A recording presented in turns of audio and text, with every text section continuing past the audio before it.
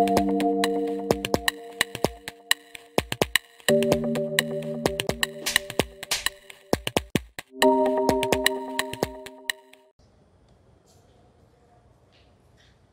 Jeswin. Hello. Hi. What's up? Good, good. How are you?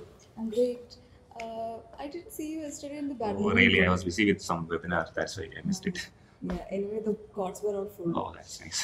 By the way, I'm sorry I couldn't attend your pre-synopsis. I heard it went really well. Thank you. So I'm just curious, if I were to ask you about your PhD work, could you please explain to me in a brief and simple Yeah, way? sure, sure. So basically, before going to my work, so our lab basically focuses on emerging viral diseases, with focusing on diverse aspects, ranging from vaccine development, viral entry, and so on. So before explaining what it is, so I'll just ask you a brief question. Like, when you think about emerging viral diseases, what comes to your mind? Immediately, what pops to your mind? COVID-19? Yeah, because that's now, irrespective of age group, now everybody is well aware of the term COVID-19. So this was not the condition few years back. So starting from 2019, due to the pandemic, so now everybody is aware of the term virology or viruses or coronaviruses. So my work also is basically related to coronavirus biology. And if I ask you, like, what might be one of the limitation in working on this highly emerging pathogens, or are there any limitations to work on these pathogens? It's highly pathogenic. Yeah, that's true. If it's highly pathogenic, what do you require for that? It needs facilities. That's one of the basic limitation which limits the research on emerging viruses such as COVID, coronaviruses. So you need highly sophisticated research laboratories. So those laboratories are typically known as biosafety levels. So you have from biosafety level 1 to biosafety level 4, and 4 being the highest rank. So if you think about viruses, you might have heard about Ebola, kind of those disease outbreaks. So they require a very high facility like biosafety level 4. And coronaviruses, that is, they require actually biosafety level 3. So, but in developing countries, actually, we have very limited facilities. So we have to adapt to new techniques which can be used to work on these viruses, such that they can be brought down to a lower facility, such as BSL-2 or so. So my research was basically to generate or to develop such kind of tools. So, and one kind of approach is known as pseudotyping. So in this approach, what we generally do is, like, we take a replication competent virus that is known as VSV, it's known as vesicular stomatitis virus.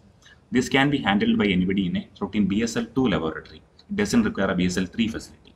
So what we generally do is we do some genome modification to VSV such that it becomes replication incompetent.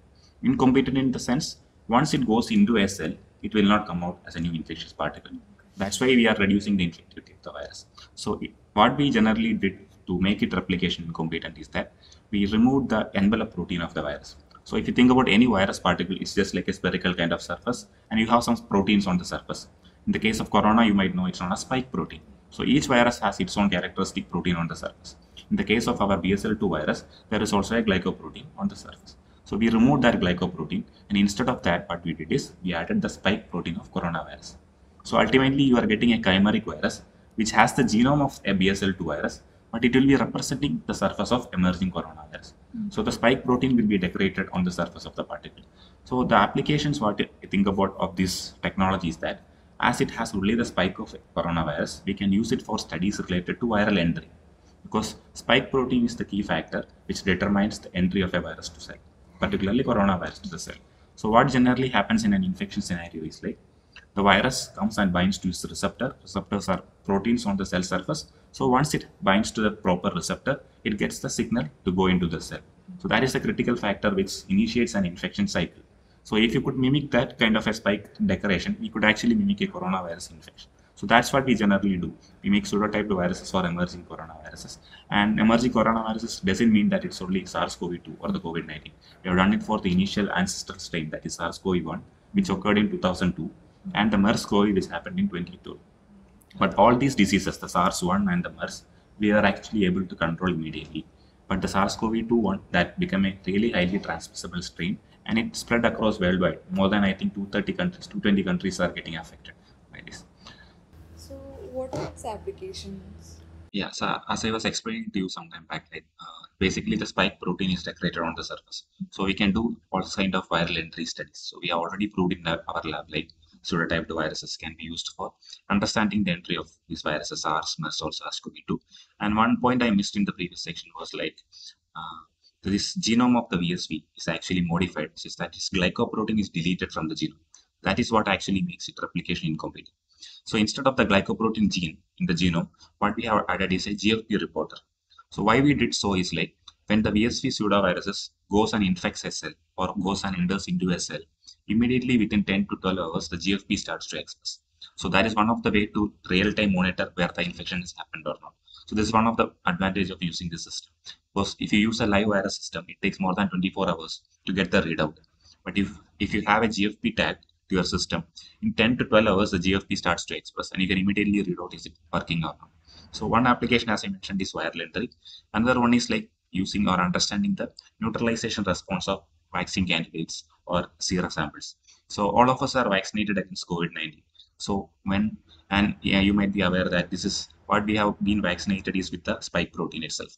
So once the spike protein goes into your body, there should be an immune response, and people generally check it by checking your blood sample or the sera sample. So antibody production will start to occur against the antigen, and ultimately you should get a protective efficacy. So for checking these kind of efficacy studies, what we can do is you can use a pseudotype virus. That means if you have a sera sample from a mice or from a human, you can directly take the sera, do a neutralization assay.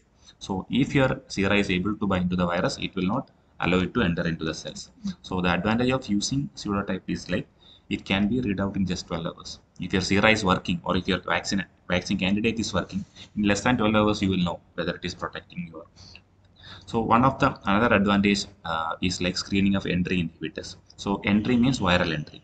So many people during the COVID pandemic have started synthesizing a lot of drug molecules and small peptides to block the viral infection. So, but it will not be easy for them to test all these compounds in a BSL-3 facility because it's very highly expensive to use a BSL-3 once. So suppose if you have a library of say 1,000 compounds, and if you want to test which one among these works better for COVID-19 or any coronavirus, what we can generally do is like we can take all these compounds, maybe 1,000, 2,000 or 10,000, try it on a pseudotyped virus.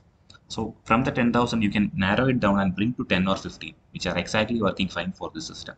Then do a live virus study in a sophisticated facility. So at the end, you are minimizing your expenditure in the facility. So you can use this kind of pseudotyped virus for testing all of this.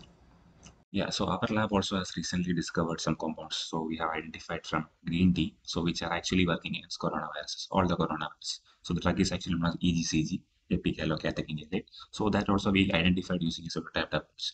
So we could able to prove that it blocks the viral entry by binding to the spike protein. So is this approach only restricted to COVID-19 or can it be used for other viruses as well? Yeah, that's a good question actually. So actually the advantage of the system is like it can be adapted to any viruses. So actually in our lab itself we have done pseudotyping for viruses belonging to the family Flaviviridae. So Flaviviridae, if you I say like members like dengue virus, Japanese encephalitis virus, and similar kind of viruses. So we have already developed pseudotyped virus for flaviviruses as well. And right now our research focus is on developing novel approaches for developing vaccine candidates against COVID-19 or emerging coronaviruses. So we have done some preliminary analysis or work on that. Hopefully the results will be out soon. That's good to hear. Yeah, so it was a good chat. So Yeah, nice talking to you. yeah, have a great day. Thank you. Bye. Bye.